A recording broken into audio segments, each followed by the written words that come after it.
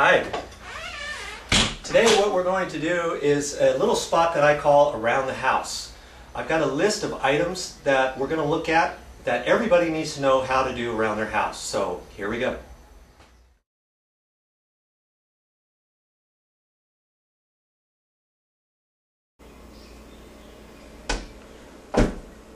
Looking at this door here, the door is kind of hitting the bottom of the drawer, and also you pulling the drawer open, it hits there and it's pulling this open. So we're going to take a look at that and see what's going on with it. Okay, this style of cabinet door has hinges that are recessed hinges, and if you notice, there's some screws here that is attached the hinge onto the cabinet.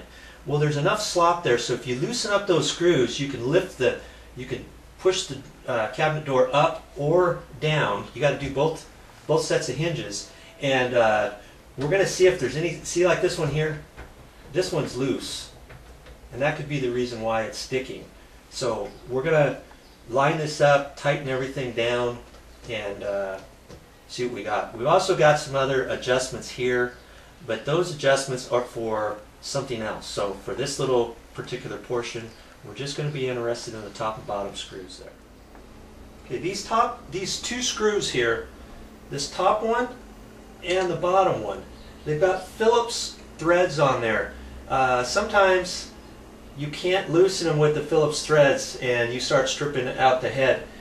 Use your standard. Usually there's a slot on there too. You can use a standard screwdriver on there to loosen them up. Then you can adjust them with the Phillips.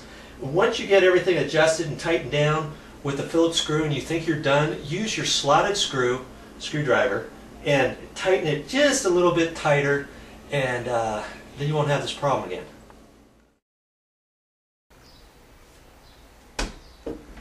Okay, we're going to make the attempt to see if we can adjust those screws so that we can slide. We want to try to take this cabinet door and slide it down before we start seeing if we can adjust the drawer. So that's usually the first thing that you want to try first. If the door doesn't make it work, then we'll look at the drawer next. Okay, in order to get back here, you see that it's going to be kind of tricky. I'm going to have to get way back in here and do some finagling. So I'm going to have to move some stuff out of here first. Make sure you always have everything moved out of your way before you get in there and break something or can't do it because stuff is in your way. So go ahead, we're going to move the stuff out of these cabinets. This is something you really want to invest in. It's just a little knee pad. It's like a gardening pad, and I keep this for all my stuff, so when I kneel down, I don't kneel right down on the ground. It works out very nice for my knees. I really like this, so it only costs a few bucks. And I'm going to use just a little flashlight's always kind of handy to have one of those around to get into dark corners and stuff. Got most of my stuff out of the way. This particular cabinet has some sliding trays out here. It's kind of nice, but they're in my way. So most sliding drawer slides like this have a mechanism to loosen up on the side here somewhere underneath. This particular one doesn't, so I wanted to just show you. If you just look around, there's some notches on here. This whole tray kind of pops out of the whole unit. So we're just going to gently lift this up out of the tray like that. And now we got plenty of room to work. I'm going to do that with this bottom tray too, just so I can get to the hinges. The hinge is way down here, so then I'll have plenty of room to work. This is what you got to do to get in there sometimes and do some of your work. Don't be afraid to get right in there, down and dirty. Don't be shy to lay down on the job.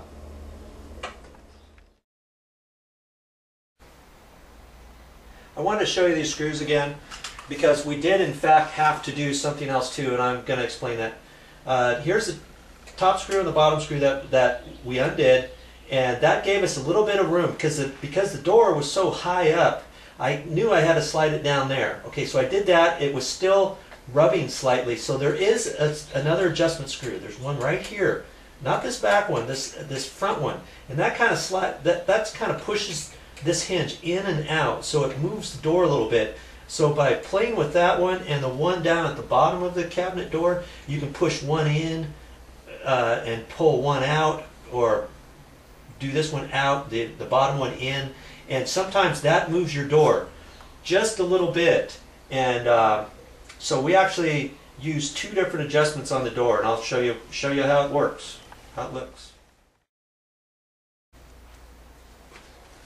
Okay, I've looked at my door here, and I've got a nice clearance here all the way along here now. I didn't have anything here before.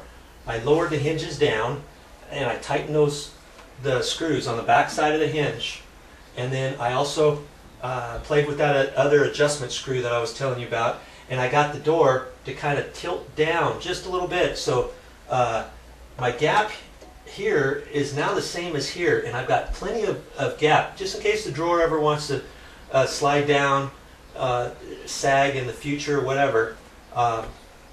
It's looking really good now. So this works fine, this works fine. So I can cross that one off my list.